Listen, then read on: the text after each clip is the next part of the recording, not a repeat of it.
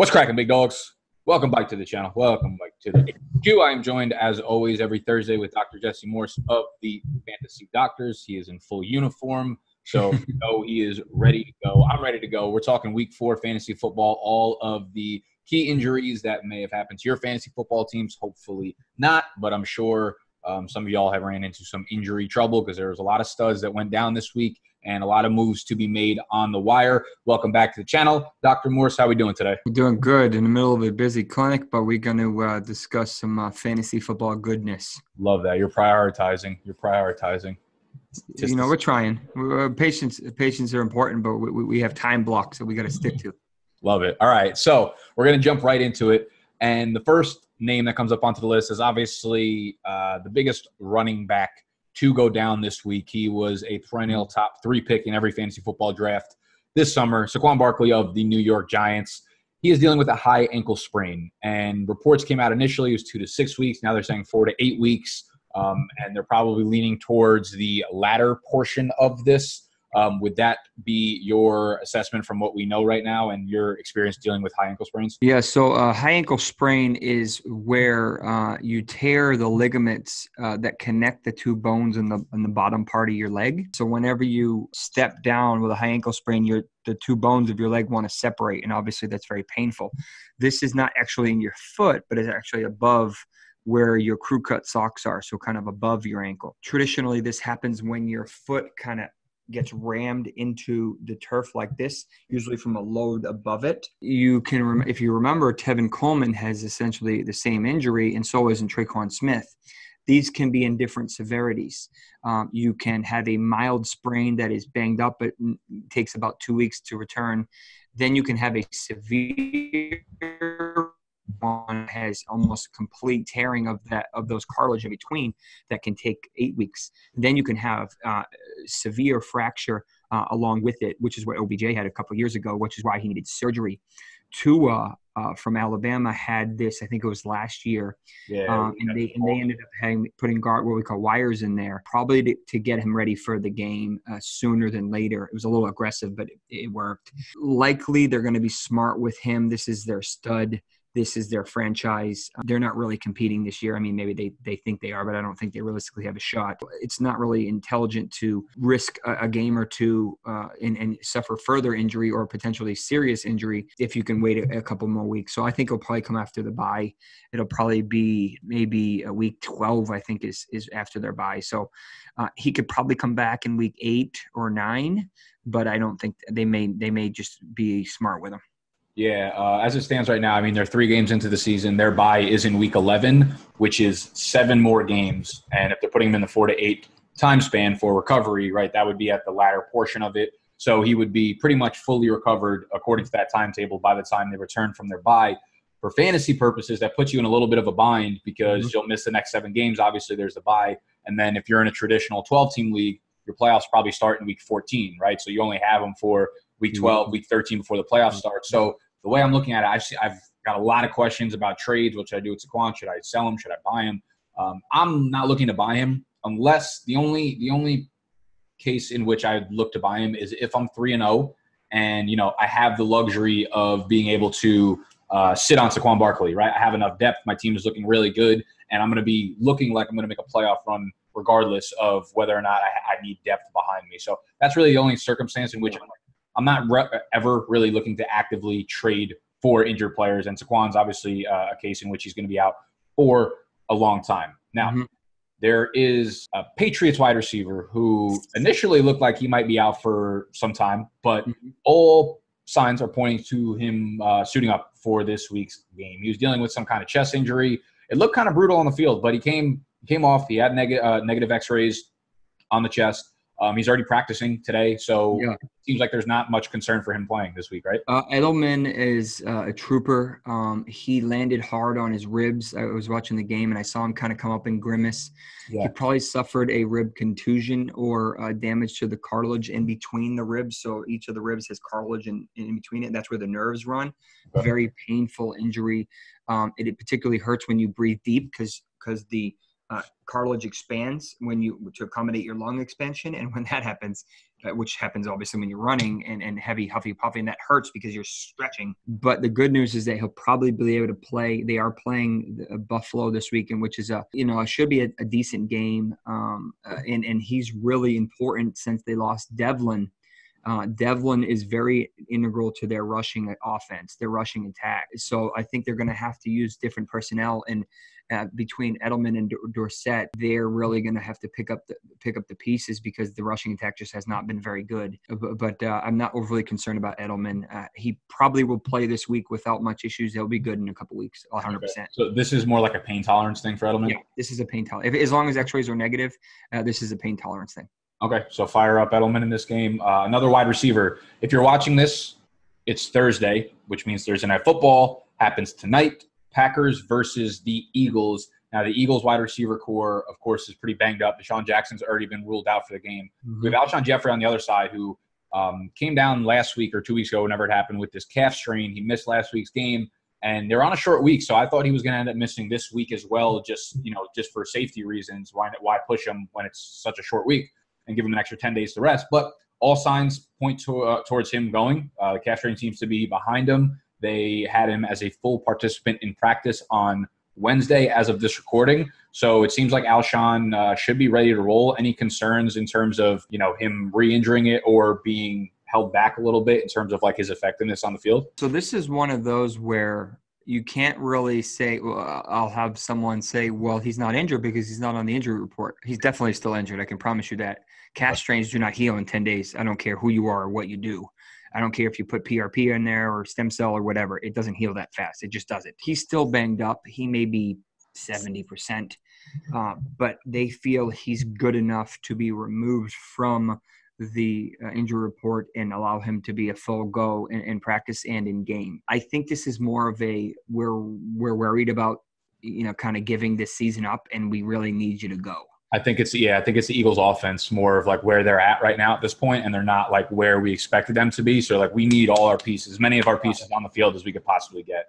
Yeah, I think it's just like if you can tolerate this, we need you. Like last week there was a good game, but it didn't go their way. Right. Djax really needs surgery. Like he needs sports hernia surgery, which is at least 6 weeks out, because he's not going to feel right. And we're going to hear this every week. Yeah, he doesn't feel right. He's probably not going to go, or he's going to be 50-50. So they're kind of going to be without him. You have RCA Whiteside, who, is doing okay. He didn't do anything crazy. Hollins looked pretty good. Aguilar. It's funny. You can't separate Hollins and J.J. Arcega-Whiteside when they're on the field. One of them makes a catch and you don't know which one made it. They're long, lean. They both are the same, like skin color and everything. Ertz is still a monster. I mean, Goddard has been dealing with this friggin' calf for like 6 weeks now. He just re-injured it. So, these things don't heal quickly and they re-injure easily. So I would not be surprised if Jeffrey tweaks this and either doesn't finish the game or, it just is not doing well. Like last game, he injured it and that was it. You didn't see him the entire game. So this is not someone I would trust tomorrow night. He's just sit for me. Also, not even just injury aside, that Packers pass defense is ferocious. Jair Alexander he's quickly becoming one of the top cornerbacks in the league, and he's someone that could shut down. Maybe he's not in the prime of his career yet, but give you a 70% 29-year-old Alshon Jeffrey, and I don't think that's really a matchup that Jair Alexander can absolutely shut down. So Aguilar becomes an interesting play again, just because he's been getting so much volume with Jeffrey and Deshaun Jackson sidelined. The slot is probably somewhere they could take a little bit of advantage. The volume should be there. So Jeffrey is definitely someone to be cautious with, and I probably, if you have other options, I would go that way. Now, you want to talk about pain tolerance, we got to talk about T.Y. Hilton. This guy, anytime he ends up on the injury report, he balls out. It doesn't matter. He plays through these injuries and puts up numbers all the time, right? He entered last week's game with this quad injury, put up numbers, and then ended up leaving the game, retweaking the quad. He has not practiced yet this week. He did not practice at all as of Wednesday.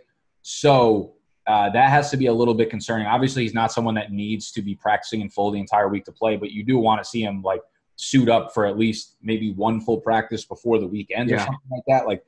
I don't know the severity of quad injuries. I feel like they're not as we don't hear about them as often as like hamstrings and calves and things like that. But can you speak a little bit on the quad and how nervous you are about doing for a long-term view? Basically, two types of injuries for the quad. Mm-hmm. Quad is obviously the top of your leg, 4 muscles, hence the term quad. Most common is a strain of the muscle, which in the overall heals great and isn't overly concerning, but it takes a couple weeks to heal. The other is a contusion, which is usually a deep bruise to the top part of the quad. There's 3 muscles that sit on the top, and then there's one that kind of sits underneath. Mm-hmm. If it's the deep one, which is the one that has a tendency to get bruised, it has a good blood supply and it bleeds like crazy. So you can actually fit probably 30 to 50% of your entire body's blood in one quad, in one leg. There's that much. Okay. I've literally drained 150, almost 200 cc's of blood out of a quad because a guy took an elbow to the top of the quad 3 or 4 days later, and that muscle kept bleeding, and it just keeps filling up this space. Jeez. And now, one quad is 30% bigger than the other one because this one has all blood in it. So these can be painful. These can accommodate a lot of fluid, usually blood, and they re-injure easily if they're not allowed to heal. I mean, he didn't allow it to heal, and that's why he re-injured it. We don't know if this is a strain or a contusion or maybe both. I would err he's probably not going to play this week, or if he does play, he's at high risk for re-injury like last week at a monster game, but I don't even think he played in the second half. I think he left in the second. He did. That's the crazy part about T.Y. Even when he comes into the games limited or less than 100%, he still performs. There's a tweet from Inside Injuries today. It said T.Y. Hilton is not practicing. He left Sunday's game after re-aggravating his quad injury, and now our algorithm, I don't know what their algorithm does, but it says he needs 4 weeks for it to heal. Doesn't mean he will miss that much time, but he won't be until around week 7. My thing is just 99% of players, I would be definitely err on the side of caution, but T.Y. Hilton has just proven time and time again that the guy is just going to produce when he's injured. Are you okay? Say he does suit up and he's playing this week. Is this too soon to actually be optimistic about T.Y. Hilton, or is he just proven too much that he's got to be in your lineup? I think he earned a spot. I would lower my expectations for him, but there's not many guys that have his upside in this specific offense. Because if it's not him, it's probably going to be Paris Campbell. Yeah. I mean, maybe Ebron, but we don't know what the heck to make of these tight ends. No, it's going to be Campbell, Zach Pascal, or Kane. There's a lot of options, but I don't know if any of them are appealing. None of them are T.Y. Yeah, I mean, it's tough because in one of my leagues last week, I had to decide between Stephon Diggs, T.Y. Hilton, and Rex Burkhead in my flex. And I actually ended up going with Rex Burkhead, and I felt really stupid in the beginning because T.Y. got off to such a hot start, but him and Rex Burkhead ended up finishing half a point between each other. Sure. I'm probably going to have that same decision again this week. If Hilton suits up, even at 70%, I might take him over Stephon Diggs at Chicago. That's such a horrible matchup for him. So that whole passing offense has been awful. I mean, Thielen did okay last week, but not what you'd expect of Thielen. You drafted Thielen as your wide receiver 1. Yeah, that hurts. If you're lucky, a wide receiver 2, but he's not putting up those numbers. They're not throwing. Dalvin Cook is just going ham. Unbelievable. I'm really excited to see what he could do against this Bears defense, to see it's when a movable object he hits a whatever the fucking phrase is, you know what I'm talking about. But Cook against his Bears defense is going to be some serious. This kid's talented. He just needs to stay healthy, and he's going to be legit this year. For sure. Let's talk about a couple other wider. Do you have something else to add to Hilton there, or just this is going to be a Sunday morning thing? Okay. There's no we can't predict it before that.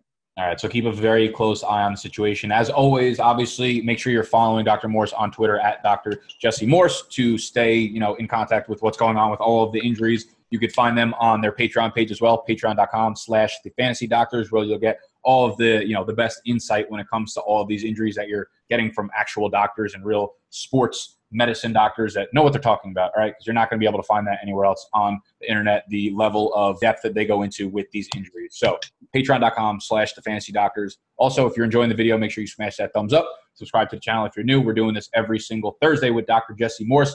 Some other wide receivers that popped up on the injury reports today. We have Chris Godwin, missed practice with a hip injury. Coach Bruce Arians labeled him day-to-day.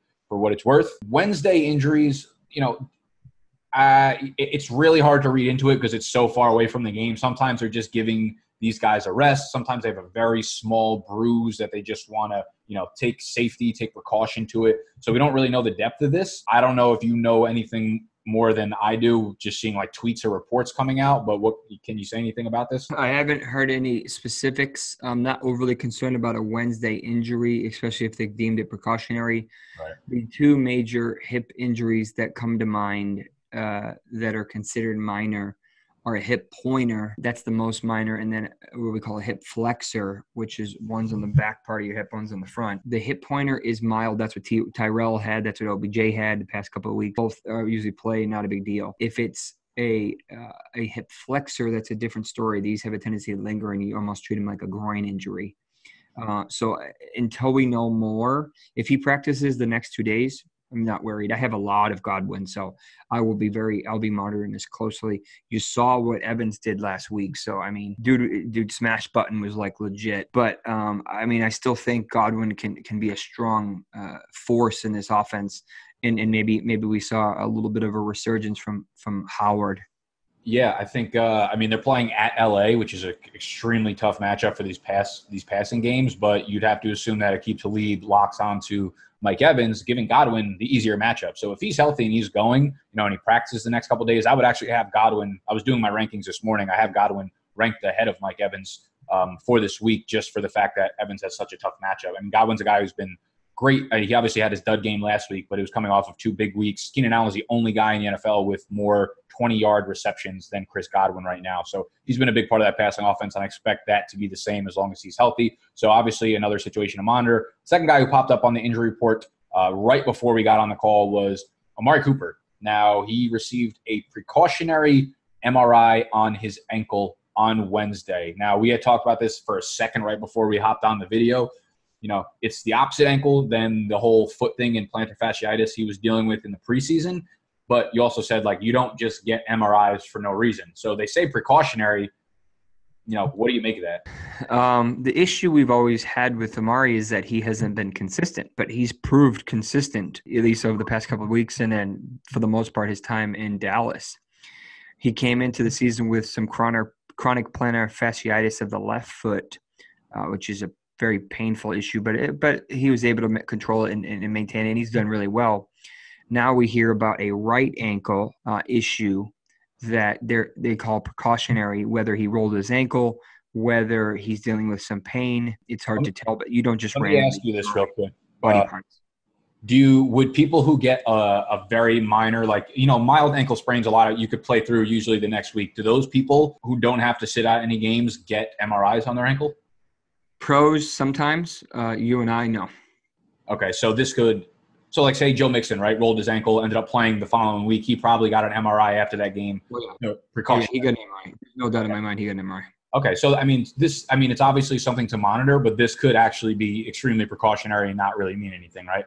Yeah, these guys are worth tons of millions of dollars. So it's like, what's a $500 MRI that's non-invasive? So it's like you have it available to you. They freaking probably have one at their complex. Yeah. So it's not overly big deal. But I was wondering that, if they have it at their complex, do they have to report that he got an MRI on his ankle? In their medical records, they do. They don't have to tell the public anything. I'm surprised. I was wondering about that. Why even come out and say that he got an MRI on his ankle? Why not just list him as on the injury? Well, because they were probably trying to track him down and saw that he wasn't available, and they're probably probing, and somebody said, okay. It's kind of a catch-22. They're trying to be upfront, but then that leads to further questions. So it's that's why a lot of teams don't say anything. And there's a lot of medical stuff that you never know happened. Yeah. And you'll never find out that happened. And then some of it, you find out happens and it ends up being nothing, or it ends up being something. We found out Lesean McCoy had an MRI last week. He ended up playing, and it looks like he re-aggravated his ankle. But we don't know what happened with Damien Williams. Did he get one? I don't know. Yeah, he's still not practicing yet, so that's a little concerning. Sometimes they tell you, and it's oh, that's helpful. And then sometimes they don't tell you, and you think they did. You're assuming they did. Yeah. The guys have resources. When I was working with some of the pro teams, baseball a couple of years ago, these guys would have the radiologists come in from home to do an MRI on a Sunday when they were closed. Like, these guys get whatever the heck they want. Like, that's just the way it works. So there's nothing out of the ordinary that I would expect from a pro team. It's just, that's how it works. Okay. Yeah, I was just curious about how that stuff works behind the scenes. Now, you mentioned LeSean McCoy with the ankle. Damien Williams, my concern with him is just he didn't even get a limited practice in last week, not one limited practice, so you knew he was far away from playing. This week he's still yet to suit up. So it seems like, I mean, he could be out, another week, another 2 weeks. We have no idea at this point. Shady retweaks his ankle. Do you know anything about, like, him retweaking his ankle? Do you know if there's anything behind the scenes there going on? I haven't seen any. So usually Wednesday is when they start giving new updates, and I haven't seen any. I've been swamped at clinic today. I haven't seen any updates, good or bad, unless they have a Thursday game, which they don't, obviously. So usually you don't hear stuff until the end of the week. My suspicion is Williams will be out again. McCoy will be 50-50 or held him out this week in light of how effective Durrell was.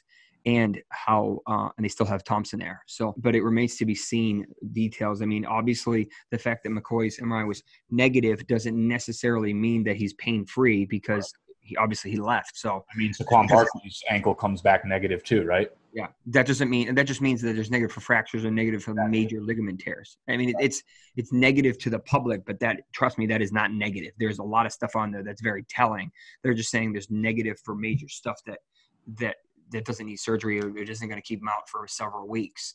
But there's stuff on there that's telling to tell you, all right, you can play through this, or you can try to play through this, but you're probably going to re-injure it, which is what happened. Okay, I got you. Let's move over to another running back by committee that seems like it was about to happen in Seattle. But then Rashad Penny ended up tweaking his hamstring on a Friday practice. So it seems like if he were even to suit up in this week, for this Sunday's game, he'd still be a little bit within that time frame of needing to heal. Now, Carson keeps fumbling the ball away, and it looked like he was almost about to fumble that job away until Penny gets hurt, right? Because the game right before that, he fumbles, Penny comes in, looks really good, starts making big plays, tweaks his hamstring in practice, and now it's like he's probably going to be sidelined again for week 4. We don't really know, his involvement in practice yet, but this seems like he's probably 50-50 at best to play this week, right? Yeah, no, if you have a worst case scenario for an injury that's not season ending is a hamstring injury on a Friday before a Sunday game. You hate to see it. Like, there's literally almost a 0% chance they're rolling the dice with them. Even if it's a cramp, which can happen, probably still not playing. This has only been less than a week. So obviously it's not healed. Yeah. And I'd be surprised if he played this week. And it's unfortunate. Like, he has the chance to seize the job. And I have him in a ton of best ball leagues in Penny just because of cost. But he's probably going to be out another week or two.